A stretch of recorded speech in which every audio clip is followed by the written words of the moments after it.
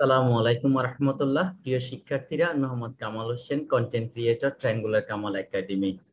আজকের ক্লাস আমরা কথা বলবো 17তম সপ্তাহের নবম শ্রেণীর কেমিস্ট্রির ফোর্থ অ্যাসাইনমেন্ট নিয়ে। এই অ্যাসাইনমেন্টটি মূলত ইংলিশ ভার্সনের শিক্ষার্থীদের জন্য। তো গতকালকে অ্যাসাইনমেন্টটি প্রকাশিত হয়েছে, আমি অ্যাসাইনমেন্টটি ইংলিশে ট্রান্সলেট করে তোমাদেরকে দেখাচ্ছি। আশা করি তোমরা অ্যাসাইনমেন্টটি দেখে উপকৃত হবে। Let's see what is the question first. So this is the assignment from the chapter 4 and periodic table, assignment number 4. So this is the question here. There are different objects in window of our house. Each object contains a major atom. Draw a diagram of the Bohr model of the main atom of any object and present a report on the electron configuration at the energy level, oblique orbit, or sub-energy level or orbital, and the position in the periodic table. অর্থাৎ এখানে বোঝাচ্ছে যে আমাদের জানালায় ব্যবহৃত যে ধরনের উপাদানগুলো রয়েছে, ঘরের জানালায় আমরা যে প্রধান যে বিষয়গুলো দেখি, এখানে হতে পারে কাঁচ, হতে পারে স্টিল, হতে পারে লোহা। এর মধ্যে সবচেয়ে প্রধান ব্যবহৃত অ্যাটম কোনটি, সেই অ্যাটম সম্পর্কে আমরা একটি প্রতিবেদন তৈরি করব।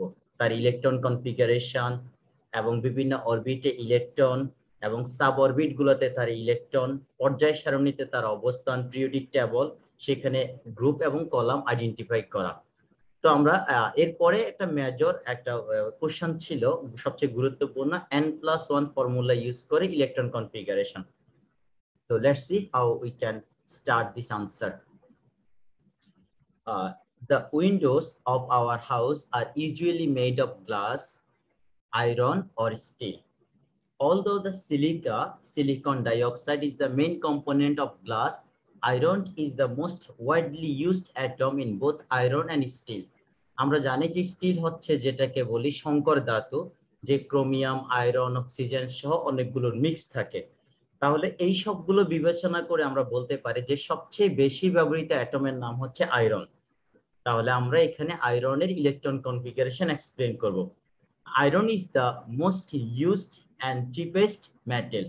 The diagram of Bohr model of iron, the electron configuration and the energy level, orbit and orbital and its position periodic table are shown below. তাহলে আমাদের according to the question requirement আমরা এই দিকগুলো তুলে ধরবো।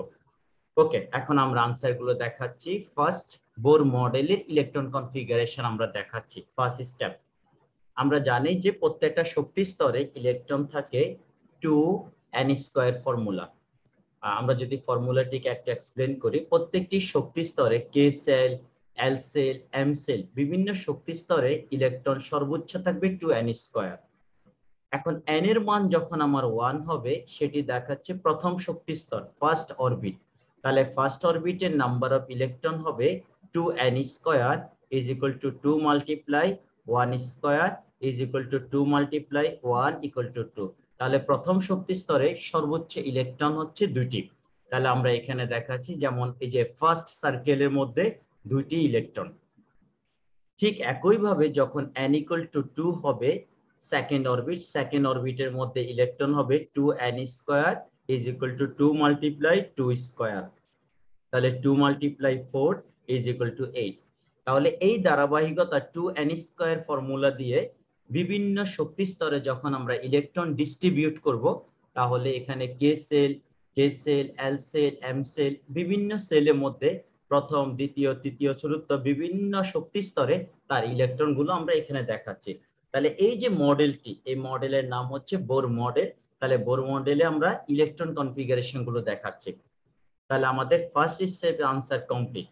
তাহলে আমরা এখানে বোর মডেলে যে যে বিষয়গুলো আমরা এখানে তুলে ধরবো সেগুলো, according to the 2n² formula, the number of electrons in energy level, you can write here energy level or orbit, no problem, orbit।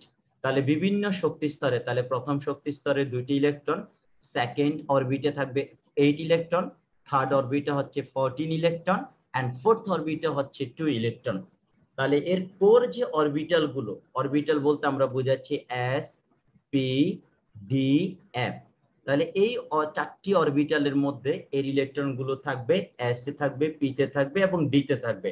এবং আমরা সেখানে দেখাচ্ছি এস এর মধ্যে হচ্ছে ফার্স্ট দুইটি থাকবে, সেকেন্ডের মধ্যে এস এবং পি থাকবে, থার্ড এর মধ্যে এস এবং পি থাকছে। তাহলে এই বিষয়গুলো আমরা এখানে দেখাচ্ছি। এখন ইলেকট্রন কনফিগারেশন আমরা n+1 যে ফর্মুলা, সেই ফর্মুলা অ্যাপ্লাই করে আমরা ইলেকট্রন কনফিগারেশন গুলো দেখাচ্ছি। বিভিন্ন অরবিট এবং অরবিটালের মধ্যে ইলেকট্রন গুলো কিভাবে ডিস্ট্রিবিউট হয়, অর্থাৎ একটি মেজর অরবিটের মধ্যে তার যে অরবিটাল গুলো থাকবে সেই অরবিটাল গুলোর মধ্যে ইলেকট্রন কনফিগারেশন। তাহলে 1 square 2s square 2p square 3s square 3p square and 3d 6 and 4s2। আর সবচেয়ে গুরুত্বপূর্ণ হচ্ছে এই অংশটুকু, এটি আর্গনের মতো শেপ তৈরি করে। এই জন্য কখনো কখনো আমরা তাকে ar 3d6 3d6 and 4s2 এই ফর্মও তাকে লেখা যেতে পারে, কারণ তার আউটার মোস্ট অরবিটটাকে আমরা এই স্টেপে দেখতে পারবো। তাহলে ওকে, তাহলে total electron 2 + 2 2 + 2 + 6 + 2 + 6 + 2 total 26 electron. That means atomic number of iron is 26. ওকে, আমাদের পরের স্টেপ যাচ্ছি। এটি ছিল n+1 ফরম্যাটে ইলেকট্রন কনফিগারেশন। এখন এটিকে আমরা একটা ডায়াগ্রাম ড্র করে সুন্দর করে এক্সপ্লেন করব, যেহেতু আমাদের কোশ্চেনে এটি রিকোয়ারমেন্ট ছিল। তাহলে আমরা দেখাচ্ছি ফার্স্ট অরবিট, অরবিট 1, অরবিট 2, কে সেল, এল সেল, এম সেল। আর সাব অরবিট গুলো, যেখানে অরবিটাল বা সাব অরবিট, আর সেগুলোতে কিভাবে ইলেকট্রন গুলো থাকে তার একটা ফিগার দেখাচ্ছি অ্যারো দিয়ে। সো এখানে খুব মেনশন করা ছিল, তোমরা যখন অ্যাসাইনমেন্টটি তোমাদের নিজেদের শিক্ষা প্রতিষ্ঠানে ট্রান্সলেটেড অ্যাসাইনমেন্ট পাবে, সেখানে পরিষ্কার করে মেনশন করা আছে বিভিন্ন রকম কালার পেন ইউজ করে ডিজাইন করে তুমি তোমার মতো করে অ্যাসাইনমেন্টটি রেডি করো।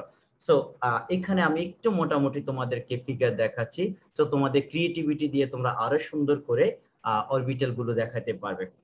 সো এই অরবিটালে কোথায় কোথায় ইলেকট্রন গুলো থাকবে সেটি আমরা এখন এখানে মেনশন করব। আমরা ফিগারের নাম দিচ্ছি electron configuration of iron according to the n+1 formula. আর সবচেয়ে গুরুত্বপূর্ণ যে বিষয়টি এখন কথা বলবো সেটি হচ্ছে এটি। দয়া করে খুব মনোযোগ দিয়ে খেয়াল করতে হবে যে ইলেকট্রন একটি অরবিট থেকে অন্য একটি অরবিটে কিভাবে ইলেকট্রন মুভ করবে এবং এনার্জি লেভেল গুলোকে আমরা এখানে দেখাবো।